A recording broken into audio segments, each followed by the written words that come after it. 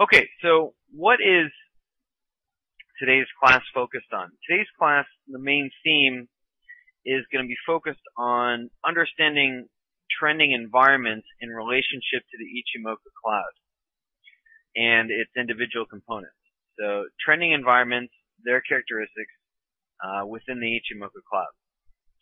And so for those of you that are new, feel free to let me know so I can adjust the material based on that. But one of the main and simplest methods that the Ichimoku cloud uses to verify a trend is it basically talks about price action's relationship to the Kumo.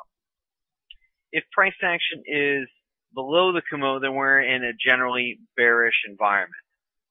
If price action is above the Kumo, then we're in a generally bullish environment. There are other factors that would have an impact on that would further amplify the strength or weakness of that clarification. One of those would be the time that we are on one side of the Kumo or the other. So, and that's a tricky subject in the sense of there's so many different time frames. There's no way it would be appropriate one time would be appropriate on one time frame and then not another. So the amount of time that we are on one side of the Kumo can have an effect and actually make a statement in regards to the strength or the weakness of that trend. Obviously, the longer we're on one side of the Kumo, the better. The longer we are on, below it, the stronger the strength of that bearish, or the stronger or the greater the strength of that bearish trend is. The longer we are above it, the greater the strength of that bull trend is. Okay, now one interesting thing is we'll actually kind of see that highlighted in here. The euro dollar has been falling for quite a long while, for those who've been following it, from 151 and a quick dash down to 138 and a half.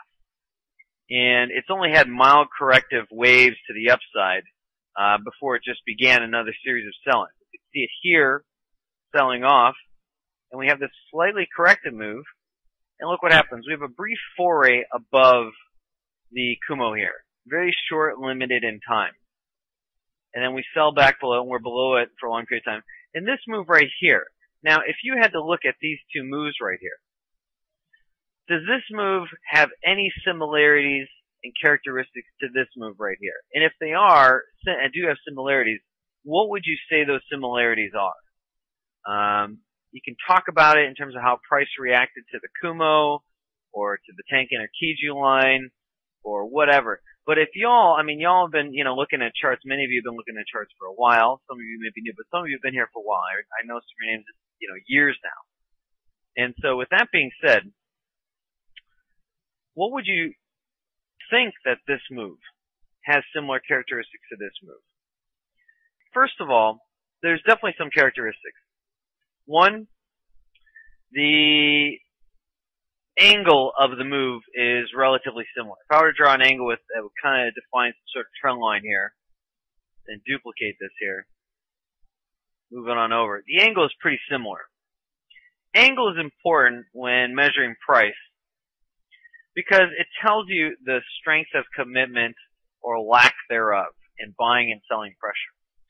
So the angle on these are relatively similar, meaning that there's not heavy commitment. It's mostly corrective in nature. The market's not, putting down heavy numbers on it. It's more of like there's some profit taking and maybe some oversoldness in the euro dollar that's causing these moves. So nothing extravagant is really forcing it. If they were, the angle would be much sharper. But the angle is relatively flat. It's decent, but it's nothing special.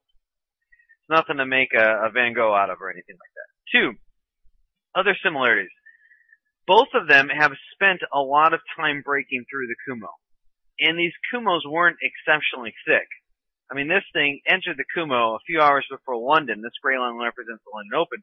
And it didn't exit out till 2 p.m. California time. So you're talking well over 14, 15 hours later to break through a 1 hour Kumo. That's also not convincing. Contrast that to this little move right here, which started another round of selling. That took a whopping 1.5 hours at best. And maybe the Kumo was half as thick. So if we were to double the Kumo, it should have taken maybe 3 or 4 hours. This took well over 15 hours. So there is a similarity in terms of how long both moves are taking to punch through the Kumo, and they're not necessarily punching through with vigor. There's not much force behind it. So that's number 2.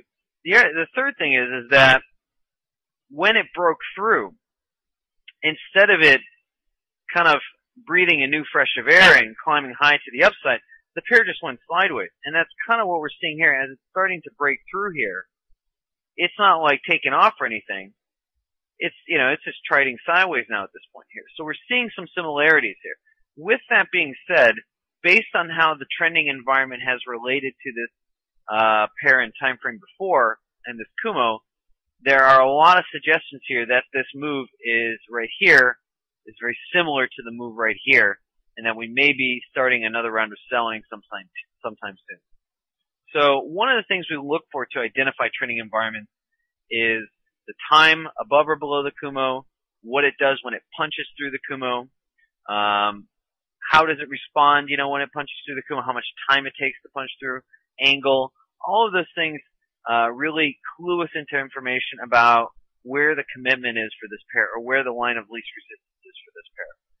All very important stuff to understand.